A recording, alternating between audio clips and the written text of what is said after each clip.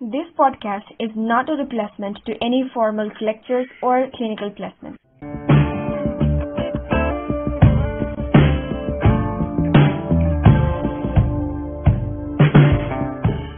Hello and namaste to all. Welcome to our podcast.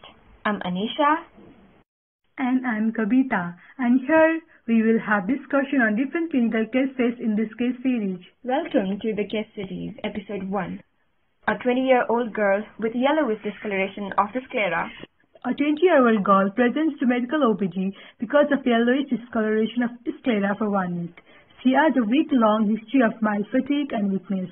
She denies any other associated symptoms like fever, pain or vomiting. So she is icteric plus mildly fatigued and has no other symptoms. Then what about blood loss?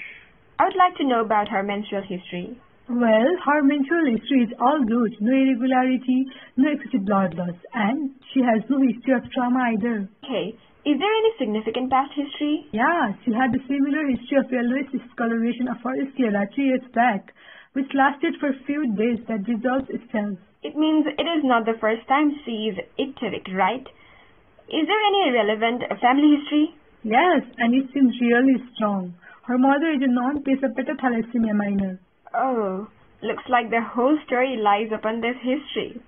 Okay, tell me more about her clinical findings. Sure, on physical examination there are pallor and icterus only. No finding in favor of iron deficiency like glossitis or cholangia. Her vitals are normal too, and there is no any significant finding on systemic physical examination. Okay. Iron deficiency is the most common cause of anemia, and it should be considered in every patient presenting with anemia. Here, in our case, she has a family history of beta thalassemia minor, and it's very likely that she got it from her mother. Patients of minor variants of beta thalassemia have unremarkable symptoms, and very rarely they present with splenomegaly. The age of presentation is around 18 to 20 years. And all these things direct us towards thalassemia. But let's not hurry to the diagnosis. Her blood works will obviously tell us the cause of her anemia. Yes, definitely. Her erythrocyte count is normal, but her hemoglobin concentration is only 9.8 gram per deciliter. Leukocyte and platelet counts are normal too. Peripheral blood smear is also done and it shows some microcytic hypochromic RBCs. So, these low hemoglobin level and microcytic hypochromic red cells are responsible for her symptoms? Absolutely. Okay, what other investigations are done? Here is a report of liver function test. The liver enzymes are normal, but there is a slight increase in total bilirubin level, which is 2.4 mg per deciliter. As the level of direct bilirubin is normal, it is mild unconjugated hyperbilirubinemia. Okay. Jaundice becomes evident when bilirubin level rises above 2 mg per deciliter. This is the reason for her icteric sclera. She must have done her iron profile too. What does it say? Yes, she has. And it is all within the normal range. Normal iron profile? Now, we can rule out iron deficiency anemia, right? Yes, of course. Her symptoms, including her complete blood count and picture of peripheral smear, are consistent with iron deficiency anemia, except for her iron profile, and it rules out this diagnosis. You're right. Now I think it's time for hemoglobin electrophoresis. What do you think? Definitely, Anisha. The hemoglobin electrophoresis shows 10% SbA2, while the normal level is less than 3.5%.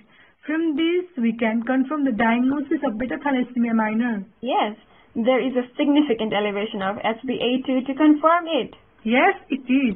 Wow, it's a really interesting case, and it's also common in our part of the world. Yes, there are many people, especially females, who are anemic and are unaware about their disease. Many of them don't even know that their fatigue is a symptom because they are used to living with this. Many people believe that it is common among menstruating women, so they don't consider it necessary to consult a physician until it is more severe. And this marks the prevalence of anemia. And that is mainly in case of minor variant of thalassemia, as here the symptoms are unremarkable. It is the family history that plays an important role in diagnosing patients with clinically silent thalassemia. Yes, that's right. I think we should move forward to discuss how to manage this case. Of course, Kabita. But before this, let's revise some basics about thalassemia. Oh, yeah, sure. Thalassemia is an inherited impairment of hemoglobin production in which there is a partial or complete failure to synthesize a specific type of globin chain.